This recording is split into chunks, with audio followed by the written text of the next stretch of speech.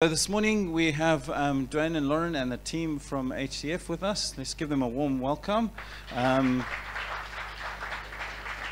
So we've been friends with them for a long time.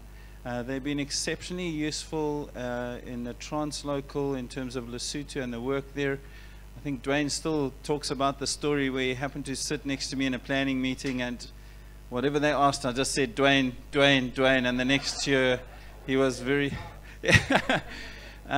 But this morning they're not ministering to us just as a friend of mine. They're part of an Ephesians 4 team, and that's Jesus giving a gift to his church. And so I'm really trusting God for an impartation that would sink down into our foundations.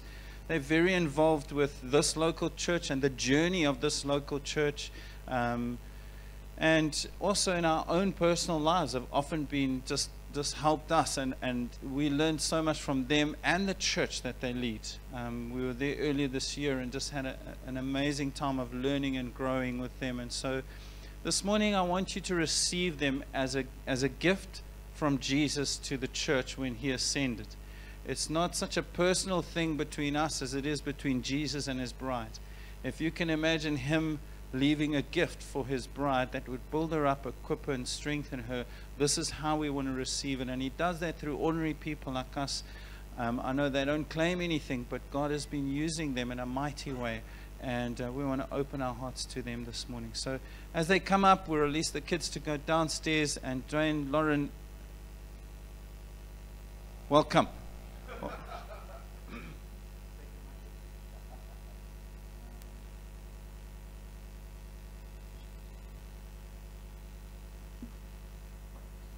Good morning, everybody. And Hudson, Levi, and Anna, welcome to you guys. And off they go. Trust you're all doing well and keeping warm.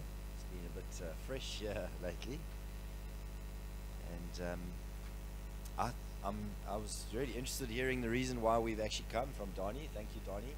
So I thought maybe we were here to just introduce you guys to Donnie and Renal, who's been away for a while, but it seems like all good, eh? I'm just kidding. And hello to Renal. I think you're watching. Brilliant.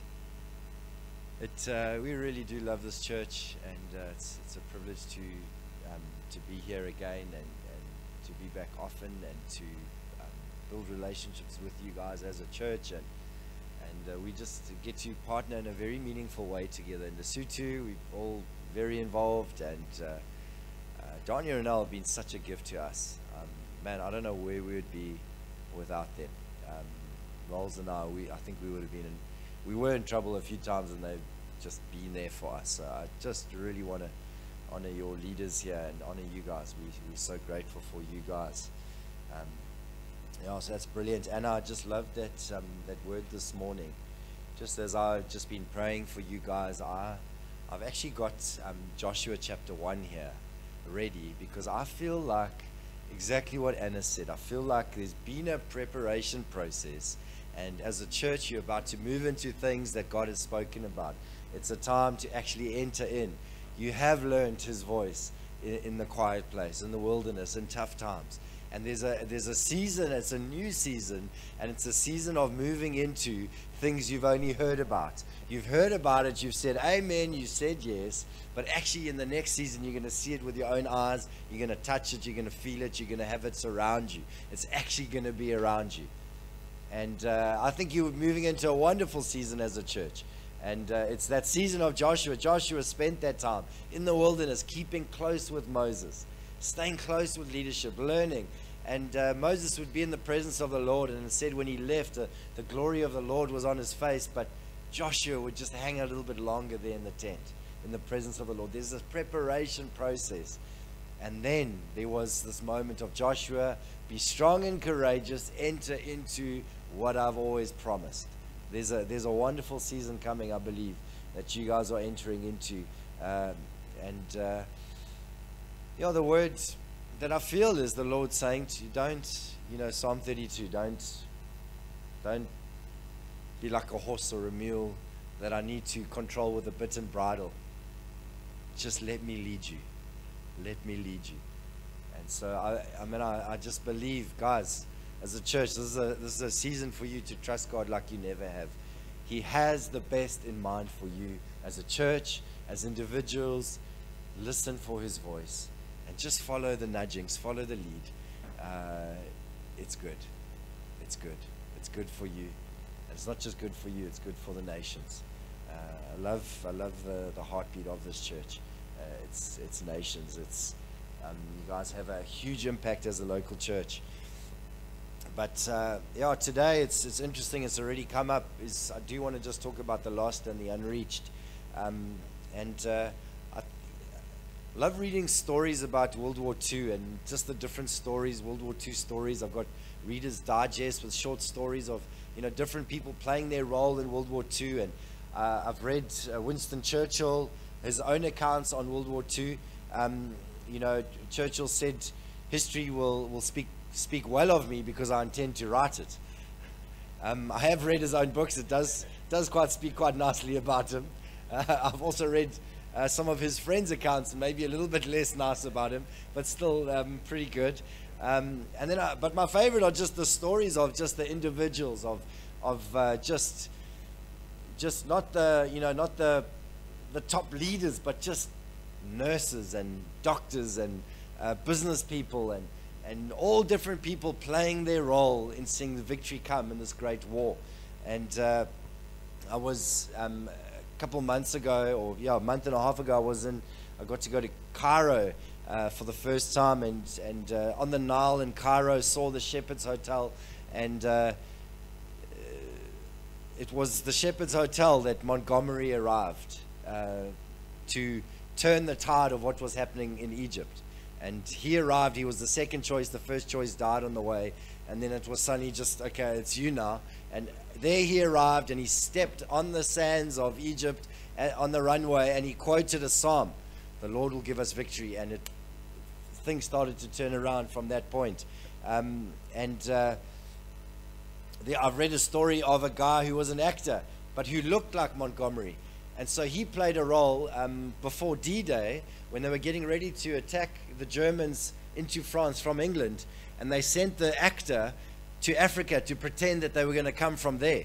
And so he did this whole deal and read his story, and a fantastic adventure. Eventually some agents wanted to kill him. They really thought it was Montgomery, but he managed to escape, and just fantastic adventure. And stories go on I remember reading about two young guys in their 20s sitting in a cafe in Cairo on their time off, and Paddy Lee Firmer and Stanley Moss, and they decide, how can we really hurt the enemy? Like, wouldn't it be fun if we kidnapped a German general? Like, wouldn't that be funny?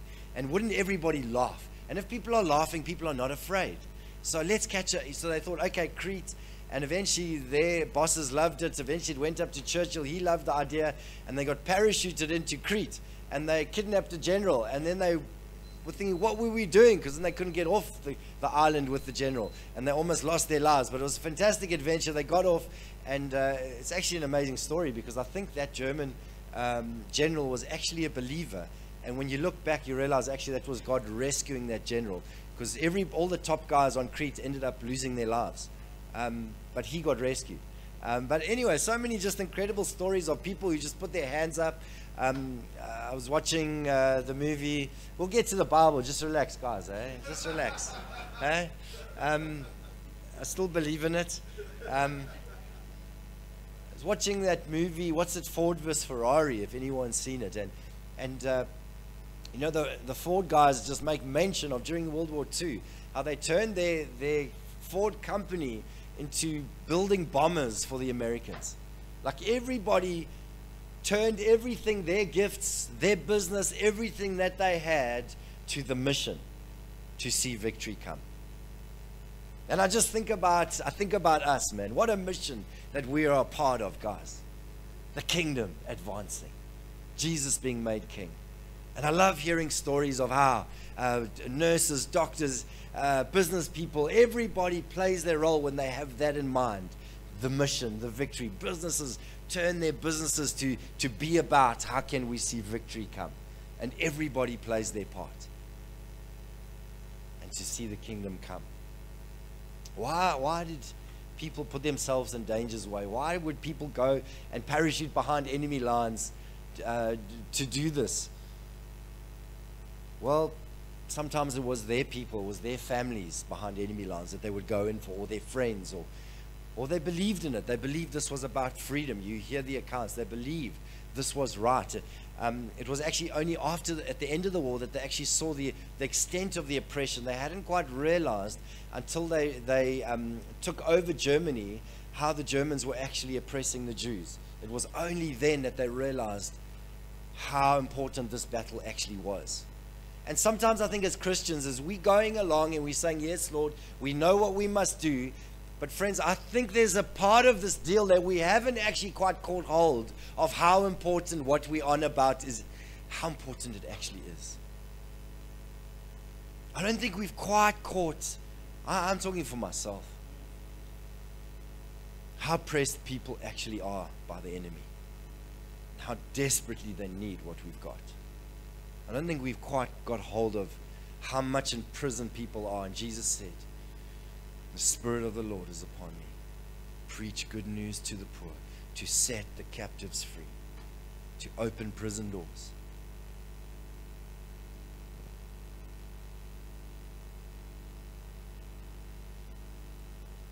I remember watching Band of Brothers, and it's based on the true stories, and there's this guy, Dick Winters, Richard Winters, who was their leader. And I remember the one time he was such a great leader that he really served the guys, and he loved them, and he laid his life down for them, and they would do anything for him. They would go anywhere for him. And the one time they suddenly realized they were in Holland, and they were, with all these dikes and whatever, and so over the mound they realized there was a bunch of Germans, but they didn't realize they'd kind of come across them. They didn't realize there was like a whole company of them, and actually how many were there. And they didn't realize how well-trained these special forces really were. So they didn't really know who they came against. But Richard Winters, there was no going back. There was only going forward. And so he told these guys, listen, when I take out this pin, and when I throw lay the smoke screen, do not run until you see the smoke come out. Don't run until you see the smoke come out. And so they listened to him. And so he threw the pin, took out the pin, and he threw this, what do you call it, a smoke grenade. But the thing was, Dick Winters started running ahead of them. He didn't wait for the smoke. He ran ahead. And they didn't dare run until the smoke came. But what it did by him running ahead was that they just couldn't wait to get that smoke, because their leader had run in ahead and into danger. And so there was none of them thinking, we won't run in. They just went running into danger because their leader was by himself. And this was the kind of guy he was, to lay down his life for them. So when that smoke eventually came up, they ran their lungs out to try and catch him and not to leave him by himself. And they ended up winning a great victory that day, completely outnumbered by the courage of their leader. And friends, I just think of our leader, our king, who ran ahead of us and laid his life down.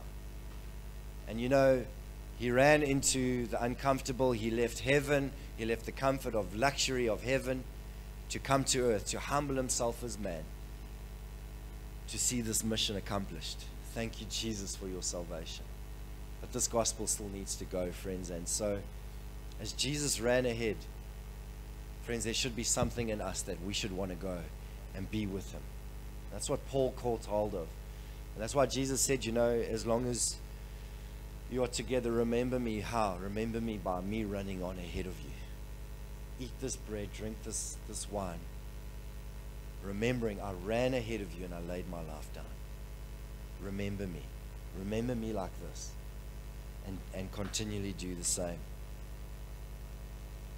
Friends, there are other stories too of occupied France, of those who just closed their ears and their hearts to what was going on around, and they just focused on themselves. And they made friends and fraternized with the enemy just for themselves. And when the war was won, it was a great disgrace for them, and it was a great regret for those. And I would love us for a moment just to think clearly this morning.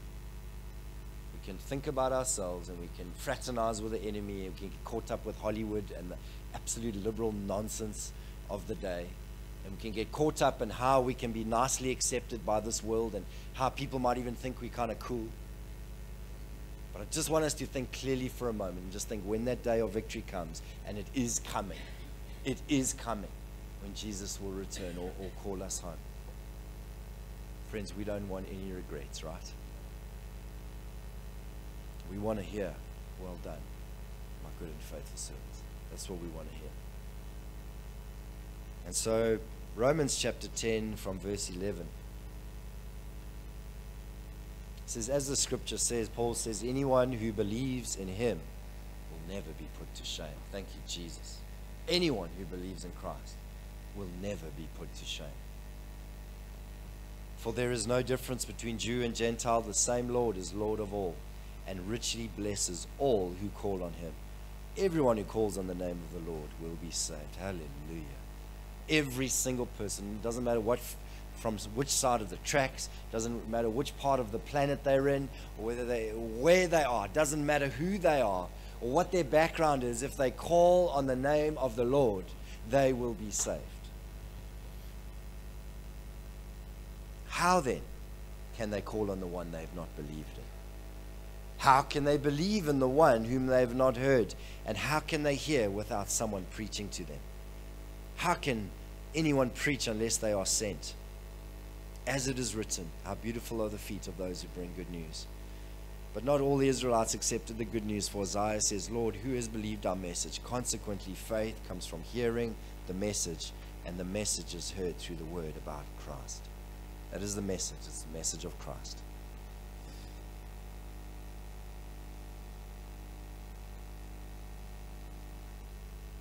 And this is brand new for me. I just managed to highlight out a whole lot of my notes here. I don't know, just right now, I just quickly blackened a whole lot of notes. This is pretty cool, eh? Maybe I thought you might be interested. 1 Corinthians chapter 1, 18. Yeah, just blacken out right now. I'm sure there's an undo button, right? Yes, found it. Oh yeah, we're all good. That might be important later.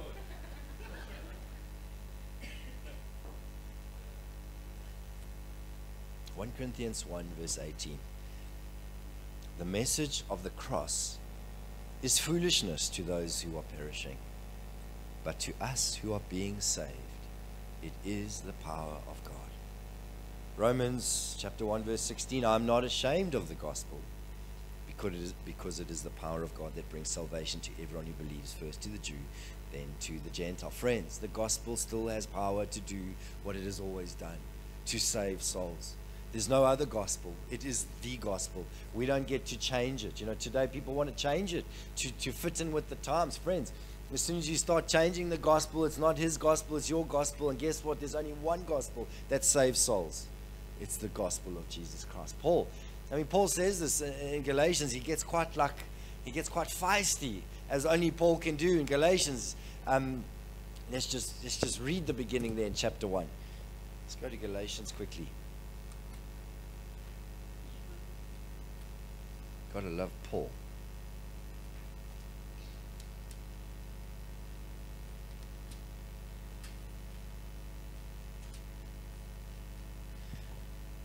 This is Paul, an apostle, not from men, nor through man, but through Jesus Christ and God the Father. I'm astonished, verse 6, that you're so quickly deserting the one who called you in the grace of Christ, not turning to a different gospel. Not that there is another one, but there are some who trouble you and want to distort it. And verse 11, for I would have you know, brothers, that the gospel that was preached by me is not man's gospel.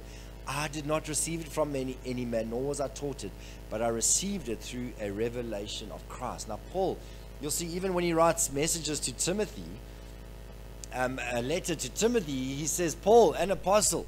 Why would he say that to his close friend, my dear friend who I love? Why does he need to remind Timothy? Sometimes I think he would remind Timothy that, listen, I'm called to be an apostle by Jesus, meaning I met him on the road. He said, you are going to play this role. You're going to be sent to the church and you are going to give them the gospel. And this is the gospel. He got it straight from Christ. And when people came with other ideas, he would get so cross and he would say, guys, this gospel that I taught you is not man's gospel. I didn't even go get it from Peter and James and John. I didn't. I got it straight from Jesus. Friends, we got to stick to the real gospel, hey? That's where the power is. There's so many people who want to, you want to change other things, but Paul got this from Christ, and we got to stick to that one, the one in the Bible. Stick to the Bible, even if it has us at odds with the world. Even if that happens. But friends, guess what? This gospel bears fruit. Some people will hate it, some people criticize, but some people will always be saved by it. It's a powerful seed, and it always bears fruit. Amen. Okay, so moving on. Yeah, delete that one again now. Maybe I was supposed to skip that one. Yeah, reading about Hudson Taylor. He was 16 years old when he encountered Christ. 16 years old, and from that moment, the course of his life completely changed. And at 16, he had a revelation that in China, generation after generation of people were going to hell because no one was preaching the gospel to them, the true gospel. Today, we don't hear a lot about hell, though Jesus spoke quite a lot about it. You talk to Christians today, we've graduated from Jesus, and surely God is so loving that there's no hell, right? If there was no hell, then Jesus didn't need to die. It wouldn't have been that urgent to save us from something. It was urgent for him to come to save us from something so terrible that wasn't actually made for us. But because we've rejected him, we've set ourselves on a collision course for that. That's why he came, and that's why he came urgently. Hell is real. And Hudson Taylor, from that moment, 16 years old, started prepping his life to save money, to be a doctor, to go to China, so that everybody in China would hear the gospel. That was his goal. That was his goal.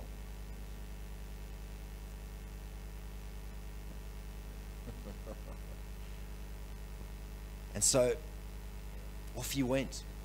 So many guys came and joined him. There was even a guy, C.T. Studd, who used to open the batting for England with that guy with a huge beard, W.G. Grace, if you're a cricket fan. Anyway, let's not divert into the ashes.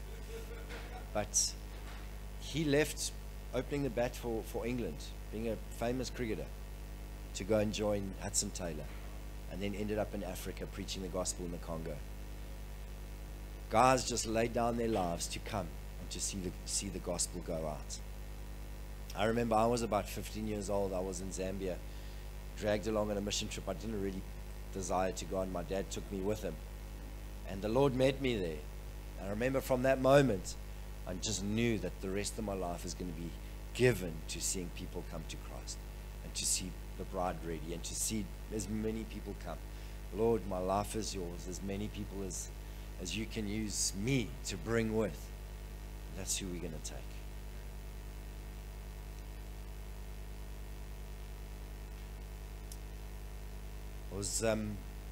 I got to, as I said, go to Egypt in the last couple of months on a trip there, and to go on a little boat ride on the Nile. And you think about the Nile and just look at the bulrushes, and you think of Moses in a basket there of papyrus, and just all the stories that go on, and just thinking about Moses and Acts chapter 7, Exodus 2, and Hebrews 11 have quite a lot to say about Moses and his whole story. And it says here in Acts 7 verse 20, as Stephen talks about Moses, he says, at the time Moses was born, and he was no ordinary child. For 3 months he was cared for by his family. And when he was placed outside, Pharaoh's daughter took him and brought him up as her own son. And Moses was educated in all the wisdom of the Egyptians, and was powerful in speech and in action. And when Moses was 40 years old, he decided to visit his own people, the Israelites. And Moses, history tells us, would have studied at the Temple of the Sun, which is really the Oxford of the ancient world. And by 30 years old, he'd won a smashing victory over the Ethiopians as the general of the Egyptian army. He was a mighty man in action and in word and in deed. And Josephus even says that Moses was actually being prepared to be the next Pharaoh. They were preparing him. He was an incredible, incredible guy. And verse 25, Moses then goes down, decides to visit his own people. And says in verse 25 that Moses thought that his own people would realize that God was using him to rescue them, but they did not. Moses knew what God's plan for his life was. He knew that God was going to use him to rescue this people. But he did it his way. Someone ended up getting hurt. Someone ended up getting killed. Moses ended up running. Hebrews 11 verse 24 says, by faith Moses, when he was grown up, refused to be called the son of Pharaoh's daughter. I mean, it doesn't say much, but you wonder what actually went down with this story. What happened with Moses? How did that play out in Pharaoh's household, that he refused to be called the son of Pharaoh's daughter, choosing rather to be mistreated with the people of God than to enjoy the fleeting pleasures of sin? Moses, like he crossed the line. He had, Josephus says he was being like ready to be the next Pharaoh. He could have had whatever he wanted, yet he refused to be called the son of Pharaoh's daughter. Rather, mistreated with the slaves, his own people, than to enjoy the fleeting pleasures of sin. He had a long view in mind. He considered reproach of Christ greater wealth than the treasures of Egypt, for he was looking to his reward. It says there, Moses, this is the hall of faith. He considered, and he considered rightly, that all the wealth of Egypt, which was the greatest wealth on the planet at that stage. You think about the richest place in the world at the moment, and it could all be yours. But he considered reproach of Christ. Listen to this. In good accounting, economic thinking, if you are despised for Jesus, it's worth more than all the riches of this world. Never mind Christ honoring you and having all his wealth. Just the reproach of Christ, just being despised for Jesus, is worth more than all the treasures of the world. Isn't that amazing? This is Moses thinking clearly, guys. This is a very clever man trained in the best university in the world, realizing that even dishonor for Christ is worth more than all the greatest riches of the world. Never mind the reward that's coming one day when we have the riches of Christ. Can we think clearly with Moses this morning, friends? Gone quiet here. Eh? Thanks, Donnie.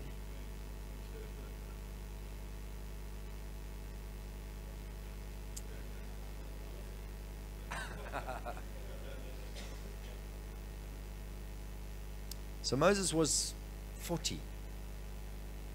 Aligns himself with the Jews. He thinks they're going to realize, he knows what his call is. He knows that God's going to use him to set them free. He somehow knows. And yet he tries to do it his way. It goes pear-shaped. He ends up killing an Egyptian man. The next day, 2 Israelites are fighting. He goes, tries to mediate, and they say, "Are you going to kill us like you did the Egyptian?" He gets a fright. He thought he'd kept us a secret. None of our sins are secret, guys. So then Pharaoh finds out. Pharaoh tries to kill Moses. Moses runs for Midian, modern day Syria. Saudi Arabia, rather. Modern day Saudi Arabia. So he goes to Midian. He ends up getting married. He's 40 years old. He spends 40 years in the desert. And then in Mount Sinai, there's this burning bush. And he goes up to see this burning bush, and the Lord calls him, and the Lord speaks to him. Moses, I've seen the affliction of my people. Remember, Moses knew what he was. Moses saw the affliction 40 years before. He was ready to go. Lord, I'm ready to do this 40 years ago. Now you want me to do it now. I mean, 40 years before, mighty in word and in deed, ready to be a Pharaoh, trained, general of an army, smashing the Ethiopians. Now 40 years later, like, Lord, no, I can't speak. I can't even speak. I can't do this. All I've got now is sticks in my hand. Moses knows better than anybody the power of the Pharaoh, the power of Egypt, the intimidation, the army, the everything. He could have been commander of it. And yet now, a man with a shepherd's staff. Now I must go up against these guys and set Israel free. No ways. I can't even talk, Lord. I can't do this. Moses, who gave you your mouth? What is in your hands? If you can just take the little in your hands, whether it's a shepherd's staff or whether it's just 3 loaves of bread and some fish. If you can just take what's in your hand, whatever you've got.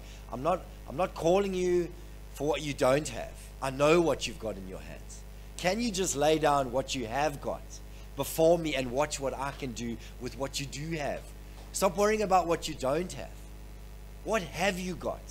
Lay that down before me. I can do something with that. Well, Lord, all I've got is the shepherd's staff. Well, lay it down. It becomes a snake. Remember that whole story.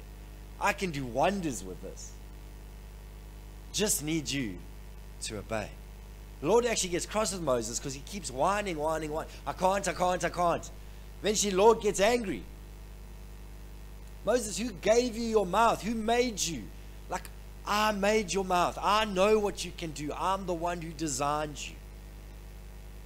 If I designed you, I know what I designed you for. If I'm calling you to something, I promise you it's the perfect fit. I designed you. I made you. Jeremiah, it's interesting because it's like he's a young man. Jeremiah, I'm gonna call you to speak. I'm gonna call you to go and speak against Israel, against the whole nation. Lord, I'm just a youth. I can't talk. No. You're going to talk. I called you from before you were even formed in the womb. Called. Before you were even formed. Before I even put your DNA together. Before I gave you your personality. Before I gave you your different talents or left certain talents out. Before I did all of that, I called you, Moses. I called you, Jeremiah. I called you, Marcel. I've called you. I know what you've got because I gave it to you. And actually, I called you even before I gave you any of those things. Let the excuses go. Let them go. Let the whining go. Moses, I'm going to do something so special through you. Stop being like a stubborn mule and a horse that I need to put a bit and bridle with and you're going to pull along. Don't make me pull and push you along. Just go with me, Moses. I'm going to do something through you. We're going to see the power of Egypt broken. Just by you doing what, Moses? Listening to me and obeying. You don't have to even flex your muscles, Moses. You don't have to hit anybody. You don't have to kill any Egyptians like you did last time. Just listen to me and dare to obey. And watch what I do. The battle is mine.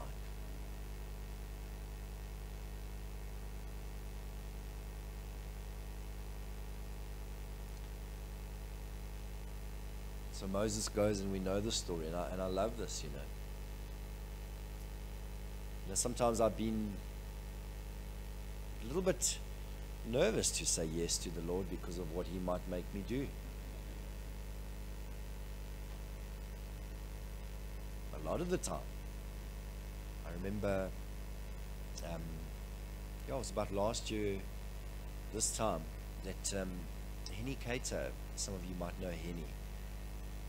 He's a legend who's, I think, taking the gospel to every African nation. There might be one he hasn't been to, but maybe there's not. Maybe he's been to every single one. And I'm not exaggerating. I'm just stating facts. And he's been before a firing squad, and he's been in an aeroplane crash, and different things for the gospel. And God's got him through so many stories. And so when he asked to have a coffee with me, I got a bit nervous.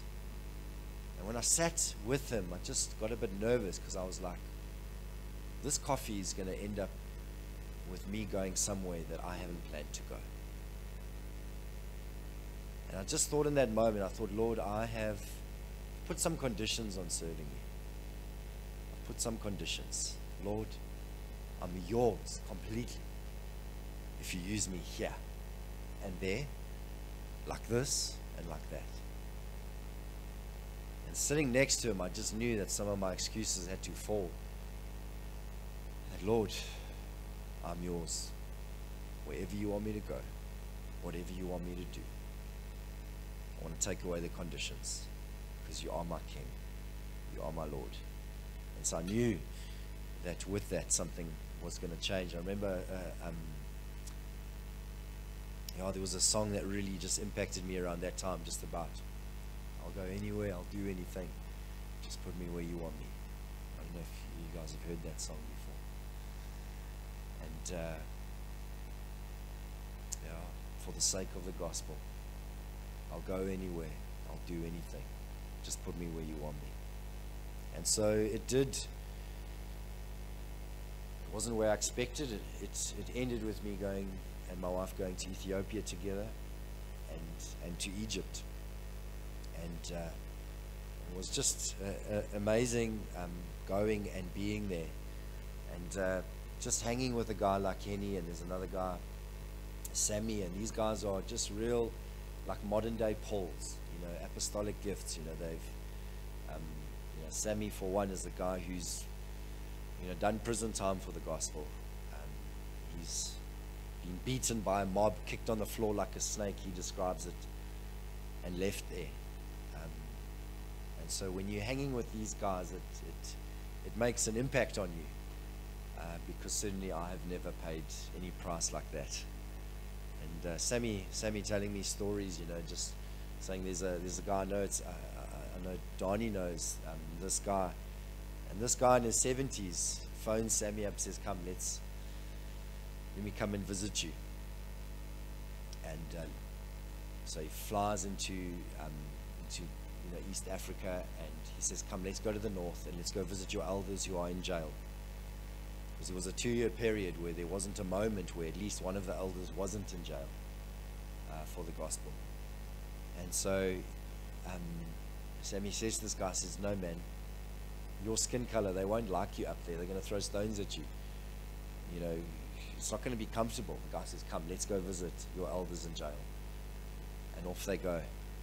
And they travel north uncomfortably, and this old man in the 70s goes to the magistrate and says, "These men are not criminals. These are good men." So the magistrate signs their freedom. And they go to the jail, and they go to the jail, and the jailer says, "No, who's this magistrate?" And he says, "Actually, these guys are in jail because they preach the gospel out there, but now they're going to stay in jail because they've brought everybody in the jail to Christ." And then Sammy tells me they go on another trip, and they go to the refugees, and they fly, and this old guy in his 70s is sick. He's got diarrhea, and they buy him medicine. Sammy buys him some medicine, and they fly out into this dusty, far out place. And he goes and he fetches this man's bag, and he opens it, and it's full of ladies' clothing. They've got the bags mixed up, so there's no medicine, there's no clothes. He says now this old man has got nothing to sleep on, nothing. No clothes, no medicine, he's sick, and they're sleeping, and literally there's rock there. And then by day in the heat, he's just preaching the gospel to these guys. And something of just this apostolic fervor of taking this gospel, people need to know about Jesus. It's got to catch you.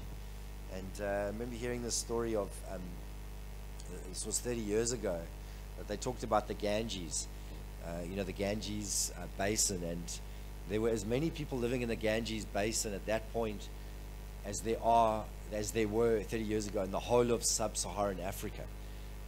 In the whole of sub-Saharan Africa, there must have been millions of churches, and yet there wasn't one known church in the whole of the Ganges basin for the same amount of people as sub-Saharan Africa. And so, friends, there is a difference between lost people and unreached people. We're also hearing about the persecuted church, and it's just wonderful that you have them in mind. You're praying for them, even going. That's fantastic. But there's something that we've got to keep in mind is the lost and the unreached. Lost people are people here, like here in Durban, who don't know Jesus, but actually they have an opportunity to hear the gospel today on many occasions. They could hear the gospel every 24 hours. The unreached people are the people who on average get a chance to hear the gospel once in 30 years. So on average, someone might hear it twice in 30 years, someone may never hear it their whole lifetime. I don't know if you know where the stats are at, but with the 8 billion people, 42% are still unreached. 42% of the world still have never heard the gospel. We're hearing the stories that people are having dreams, but they need someone to go and tell them about that Jesus. They had a dream. There's someone in Nagaland who had a dream about Jesus, and 30 years later someone came and preached the gospel, and this old man said, I had a dream about this Jesus 30 years before this. I thought I was the only one in the whole world who knew about this Jesus. He needed to know. He needed to hear. We need to hear this gospel go out. This gospel needs to go out.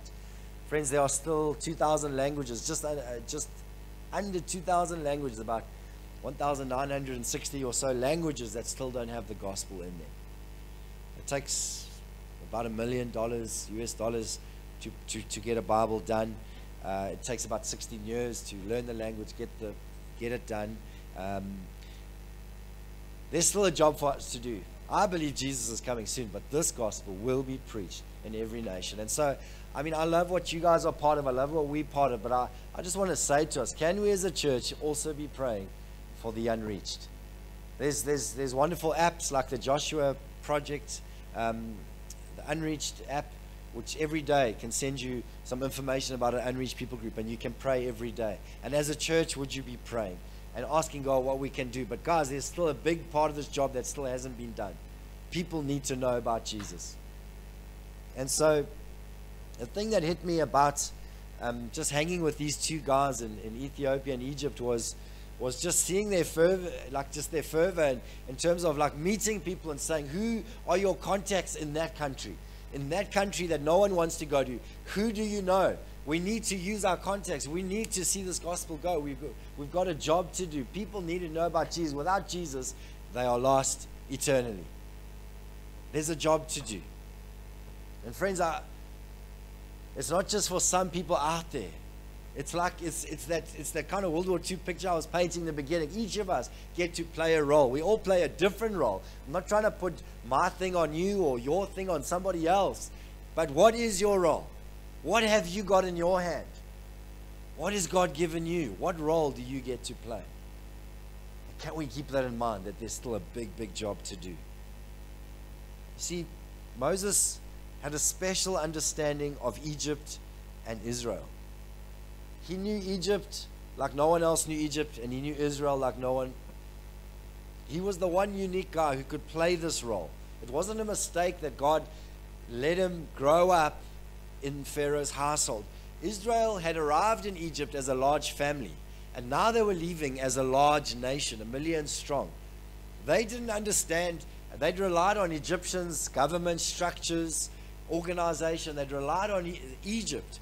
And now Moses, from a little boy, had the chance to sit around Pharaoh's table and to hear the conversations and to grow up in being a general and to learn what it means to be a nation. He'd learned that. I don't think that was a mistake. Then he got to go away from Pharaoh, where he'd obviously learned how to have a big temper and just to kill someone when things went bad. And he learned how to go and learn from a priest of God, Jethro, from a father. I remember Donnie has preached through some of the stuff, so I'm just using some of your notes here, Donnie, back at your own church. But this wasn't a mistake. Friends, what has God done with you? What's your special story? What's your special deal? Who are your contacts? What is your deal? Maybe you're Zimbabwean growing up here. Is that a mistake? Maybe not.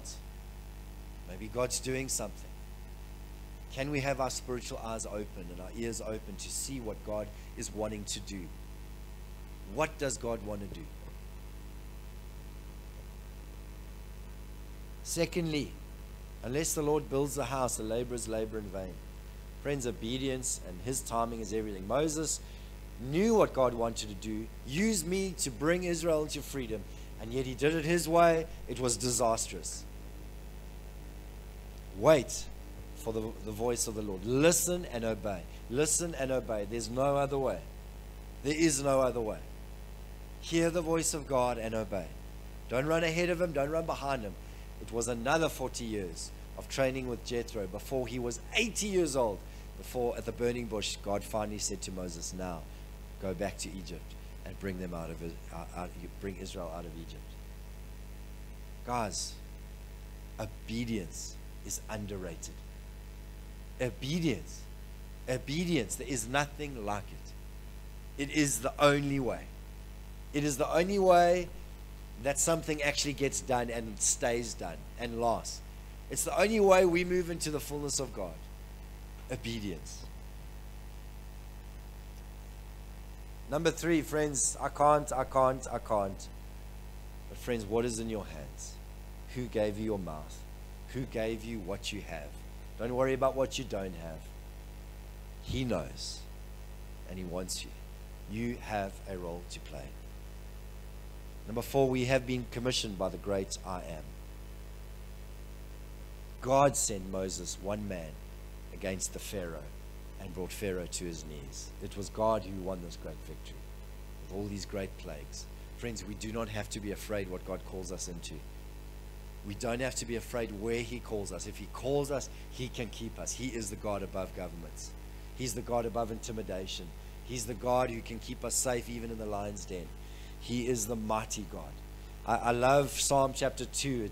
It's the same psalm that talks about, ask of me the nations and I'll give them as an inheritance. And it describes God on the throne and the different governments of the world plotting against Him. And His response, He sits on His throne and He laughs at them. Our God, we have to see, is larger, stronger. He's above. We sit and we complain. We think we're under the circumstances of the world. We complain about different things. We don't need to complain because we are under the King and He knows what He's doing. And everybody's under Him. And He's our Father and He knows how to look after us. There's no reason for Christians to whine and complain, right? We get to have faith and to move into His plans for us. So the Psalm 32, reading from the Passion Translation, verse 8 and 9, I hear the Lord saying, I will stay close to you, instructing you and guiding you along the pathway for your life. I will advise you along the way and lead you forth with my eyes as your guide. So don't make it difficult. Don't be stubborn when I take you where you've not been before. Don't make me tug you and pull you along. Just come with me. Just come with me. Friends, I believe God's leading this church gently into the new season. And it's an exciting season. It's going to be an adventure. Don't be afraid. Be strong and courageous, expecting to see God do what only God does when we face crazy stuff. Winning victories and doing mighty things through just ordinary people who will dare to just be led by Him. In the ESV it says, I will instruct you and teach you in the way you should go. I will counsel you with my loving eye on you. My loving eye on you. Don't be like the horse or the mule which have no understanding, but must be controlled by bit and bridle, or they will not come to you. Don't make me tug and pull you along. Just come with me. And I had Joshua chapter 1 just lined up, and as they move into this new season, they're going to face Jericho is the first thing they're going to do, then Ai, then all these different battles, but they're going to move into the land, but not without battles. But God says, I'm going to fight for you. He says, every place that the sole of your feet will tread, I have given to you, just as I promised Moses. In verse 5, no man will be able to stand before you all the days of your life. Just as I was with Moses, I will be with you. I will not leave you nor forsake you. Doesn't that remind us of Matthew 28? I will be with you to the very end. I will never leave you nor forsake you.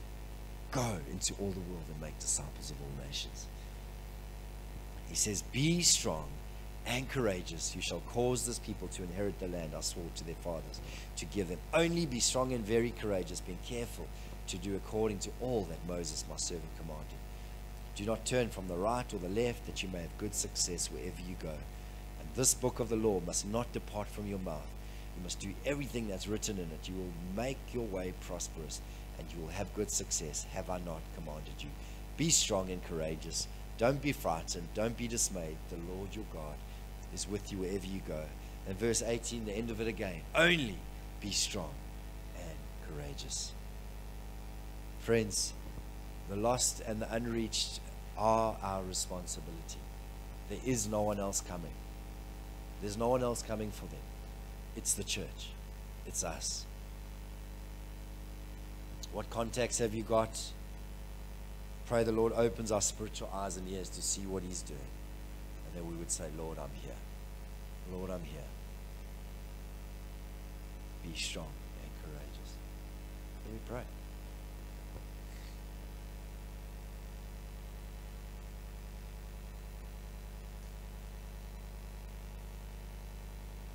Friends, there is an urgency in all of this.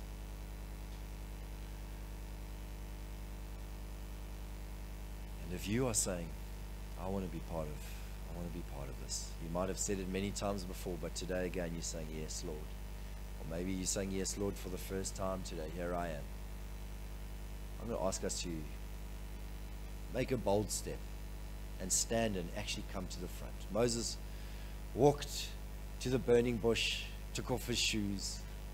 He remembers that day.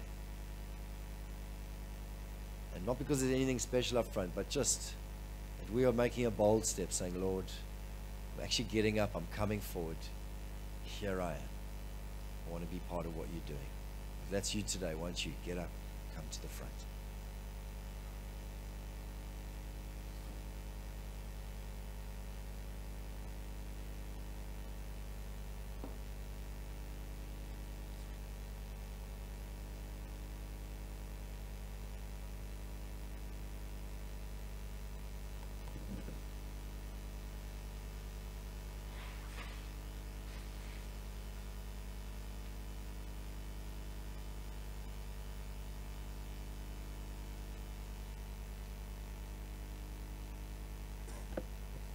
Let's just turn our attention to Him. Anybody else? Be strong and courageous.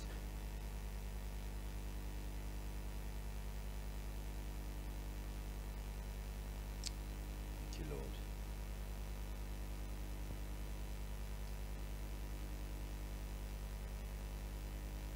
Yes, Lord, we just thank you for everybody just saying yes to you. Would you lead them? Here they are, Lord. Here we are, Lord. Here we are, Lord. Speak to us. Let's hear your voice. Lead us. Jesus. Friends, if you're standing up front here, why not just turn your attention to Him, even lift your hands in sign of surrender, and just start telling Him, here I am, Lord. Here I am. I'm yours. I'm yours. I'm yours, Lord. He'll lead us. There might be adjustments to make. There might be obstacles to get rid of. I encourage you, it's going to be a connection with your leadership. It's going to be chatting with your leaders. Go to them and tell them what this meant for you today. But He's going to make the way forward. He's going to start to show you. It might be one step at a time. But Lord Jesus, I just want to thank you for everyone here. Take their place. Take their role in what you're doing. Almighty God. Thank you, Jesus. Thank you for your anointing, Lord. Thank you for your presence, God. Thank you for your Holy Spirit. They would hear your voice. They would hear your leading. You would use them mightily. Use them, God. Start preparing them. I just think of Hudson Taylor at 16. He started on a very sure direction of being a doctor so that he could go to China. For some of them, it's that, Lord. You make it clear. I've got to go there so that I can be ready for this. For others, it might be actually just going straight into something. But Lord, would you lead? Would you make it clear? Would you give their leaders wisdom as they work this out together, Lord? What is it that you've got in mind, Lord? Jesus, we love you. Jesus, we go for you. We go for you because we love you, because you died for us, because you didn't just die for us, but you died for those, the 42% you haven't even heard yet. You died for those who have heard. You died for those who haven't heard, Lord. Jesus, we love you. We love you. Everything we do, we want to do it for you, Lord, for your glory, for your gospel to go out. In Jesus' name.